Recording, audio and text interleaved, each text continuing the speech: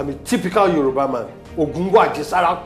Forget the fact I stayed in the UK. That man is a psycho. I told you don't do it, but you insisted. You did it. You have to be his producer. And why would I want to do that? Because you wouldn't want me telling him you've been hitting on me. From one problem, I've jumped into another problem. Now, from him hating me, he's now hitting on my girlfriend, my wife-to-be.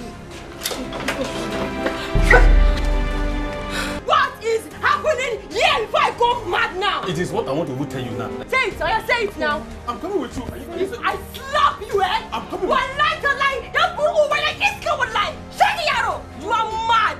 Is it not this stupid, useless animal you call your sister? What? It's bad enough she came to encroach on our space. She's equally very rude. You're very rude. Get some manners.